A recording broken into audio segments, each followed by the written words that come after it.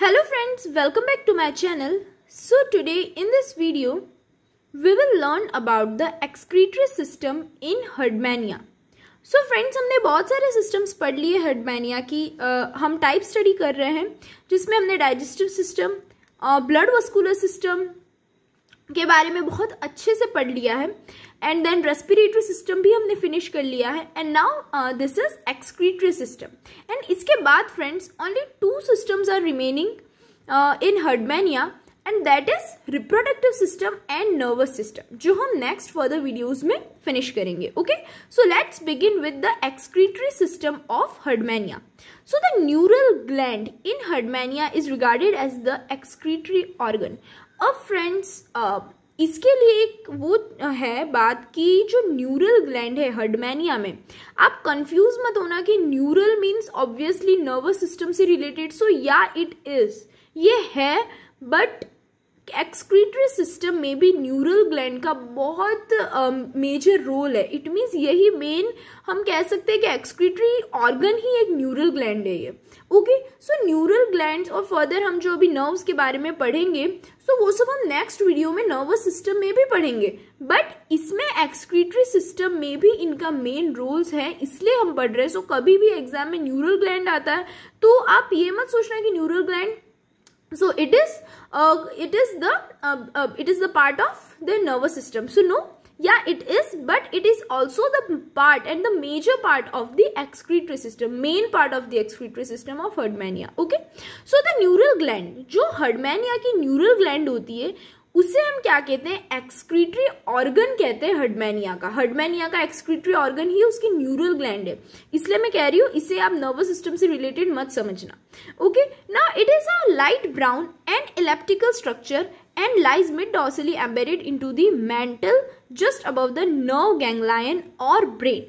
So ये इसे क्यों न्यूरल ग्लैंड बोलते हैं, क्योंकि ये जस्ट नर्व गैंग्लायन या ब्रेन के पास होती है. इट मीन्स ये न्यूरल ग्लैंड कैसी होती है, लाइट ब्राउन कलर की होती है, एलिप्टिकल. सो एलिप्टिकल पाथवे आपने सुना होगा जो हमारे सोलर सिस्टम का होता है. It means elliptical structure means Oval shape, Oval structure होता है इसका न्यूरल ग्लैंड का, और मिड डॉर्सल पार्ट में होती है किसके, मेंटल के, और एम्बेडेड होती है just below the, just above the brain. सो जो ब्रेन होता है, जो हर्डमैनिया का ब्रेन होता है, जिसे हम क्या कहते हैं, नर्व गैंग्लायन बोलते हैं. सो नर्व गैंग्लायन मीन्स जितने भी नर्वस सेल्स, नर्व सेल्स हैं, उन सेल्स का एक क्या होता है, एक तरह का ग्रुप होता है, एक सब मिल करके एक गैंग्लायन बनाते हैं, एक ग्रुप बनाते हैं जिसे हम क्या कहते हैं, nerve गैंग्लायन, which is similar to the brain, जिसे हम ब्रेन भी कह सकते हैं ऑफ द हर्डमैनिया. सो ठीक नर्व गैंग्लायन या ब्रेन के जस्ट ऊपर प्रेजेंट होती है neural gland. Okay, now it has several branching peripheral tubules which open in a non-ciliated canal running along the entire length of the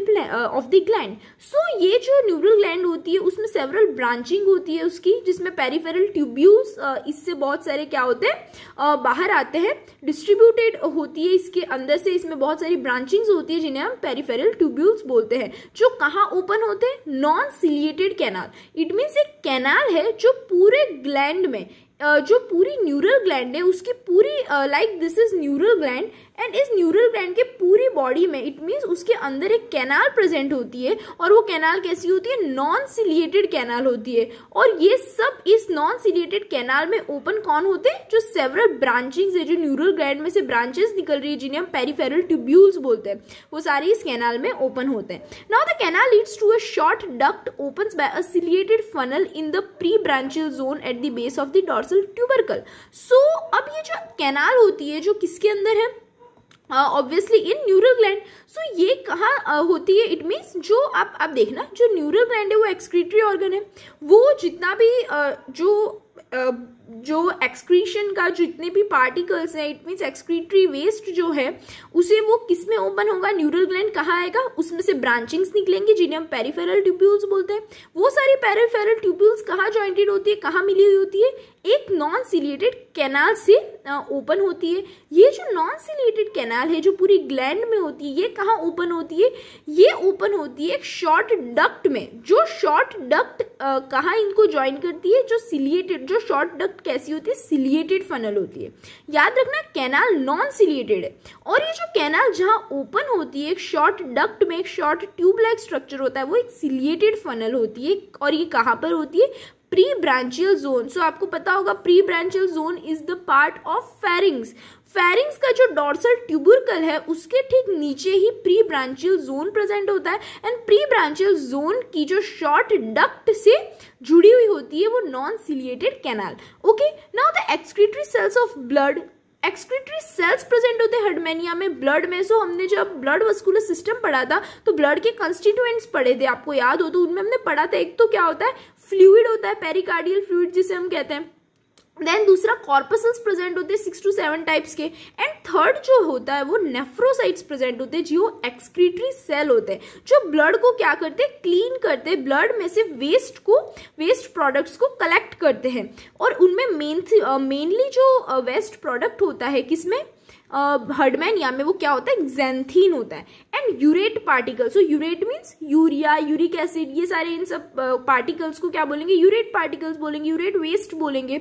now pass through the lumen of the neural gland. सो ये जितने भी particles जो waste particles है, waste products है, वो nephrocytes collect करके कहाँ पास करते हैं ये ल्यूमेन। सो lumen means cavity like tube, जो खोखली होलो ट्यूब होती है उसे ल्यूमेन कहते हैं। सो न्यूरल ग्लैंड की जो ल्यूमेन है उसके अंदर जो होलो ट्यूब है, न्यूरल ग्लैंड की जो कैविटी है उसमें पास आउट होते हैं and it's duct and finally discharge into the pre branchial zone of the pharynx. And then वो डक्ट इसको कलेक्ट करेगी वेस्ट मटेरियल्स को एंड देन फाइनली किसमें डिस्चार्ज कर देगी जो प्री ब्रांचियल जोन है फेरिंग्स का।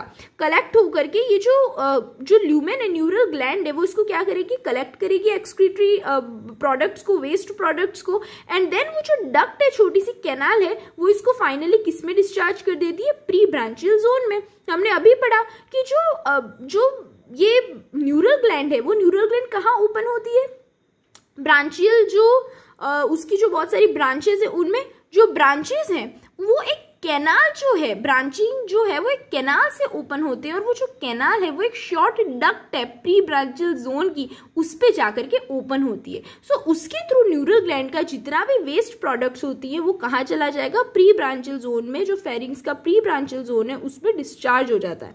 The neural gland also secretes a hormone. अब एक मेन लास्ट पॉइंट, ओके, सो यही हमारा फिनिश होता है क्या एक्सक्रीटरी सिस्टम। अब एक न्यूरल ग्लैंड का एक और मेन फंक्शन है कि ये एक हार्मोन सिक्रीट करता है जो बहुत इंपॉर्टेंट है, जो क्या कंट्रोल करता है ओविपोजिशन, डेवलपमेंट एंड मेटामॉर्फोसिस। सो ओविपोजिशन क्या होता है, व्हाट इज द ओविपोजिशन? ओविपोजिशन होता है कि जो जस्ट न्यूबॉर्न बेबीज होते हैं, न्यूबॉर्न जो ऑफस्प्रिंग्स होते हैं उन्हें ही हम ओविपोजिशन बोलते हैं। सो ओविपोजिशन मीन्स जो न्यूबॉर्न जो ऑफस्प्रिंग्स होंगे वो कैसे होंगे, उनका डेवलपमेंट, उनका मेटामॉर्फोसिस। मेटामॉर्फोसिस मीन्स ये सब मेटामॉर्फोसिस करने वाले हैं और हम नेक्स्ट फर्दर वीडियोज में पढ़ेंगे जिसमें हम डेवलपमेंट ऑफ हर्डमेनिया पढ़ेंगे after reproduction. So that is most important related to this topic, क्योंकि फ्रेंड्स मेटामॉर्फोसिस हम उसमें बहुत डिटेल पढ़ेंगे। हमने यूरोकॉर्डेटा के जब हम कैरेक्टरिस्टिक्स पढ़ रहे थे तो मैंने बताया था कि इनमें जो मेटामॉर्फोसिस होता है वो बहुत इंपॉर्टेंट है क्योंकि ये रेट्रोग्रेसिव मेटामॉर्फोसिस शो करते हैं। So it means advanced level, जो एडवांस्ड लार्वा है वो क्या कर रहा है डीजनरेट होकर के कैसा हो रहा है प्रिमिटिव लार्वा, प्रिमिटिव बन रहा है। It means less advanced creature form हो रहा है, लेस एडवांस्ड एडल्ट फॉर्म हो रहा है।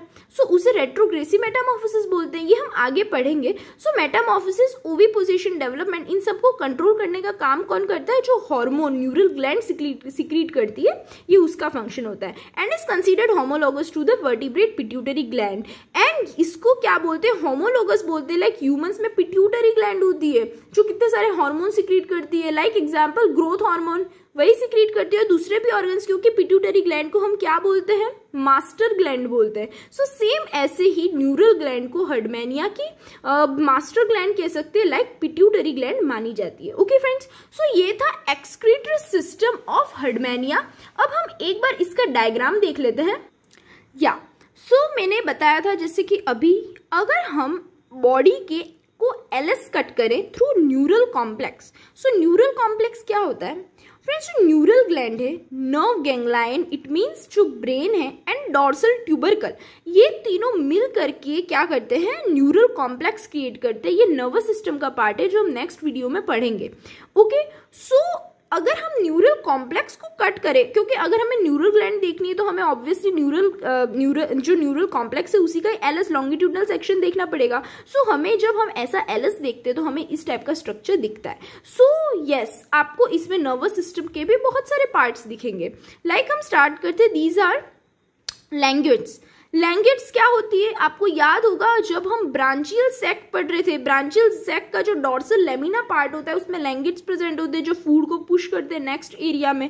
एंडोस्टेल नेक्स्ट पार्ट है उसका। सो ये रहा डॉर्सल लेमिना और उसमें लैंग्वेज प्रेजेंट है। Now these are blood sinuses, ये ब्लड साइनसेस है। हम क्या कर रहे हैं, एलएस देख रहे हैं न्यूरल कॉम्प्लेक्स का। दिस इज न्यूरल ग्लैंड, ये जो प्रेजेंट है ये क्या है, न्यूरल ग्लैंड है। ओके, और ये देखिए ब्रांचिंग्स निकल रही है इनमें से, है ना। So this is neural gland, this is duct of neural gland. हमने देखी थी जो डक्ट है न्यूरल ग्लैंड की वो कौन सी है, ये है डक्ट। ये क्या है, डक्ट ऑफ न्यूरल ग्लैंड। जो कैनाल जो प्रेजेंट है, हमने अभी देखा था, जो डक्ट है वो क्या करती है, फेरिंग्स के जो प्री ब्रांचियल जोन में सारा वेस्ट मटेरियल को क्या करेगी, डिस्चार्ज कर देगी। सो ये है duct of neural gland. Then this is test, test means outer part भी दिखेगा जब हम एलएस देखेंगे, उसका जो आउटर जैकेट प्रोटेक्शन है पूरी बॉडी का। Then this is mental, this is nerve, nerves present होंगी ऑब्वियसली किसमें, न्यूरल ग्लैंड के चारों तरफ। Then this is branchial sphincter. Branchial sphincter क्यों है, क्योंकि ब्रांचियल साइफन भी तो हमें साइड से दिखेगा।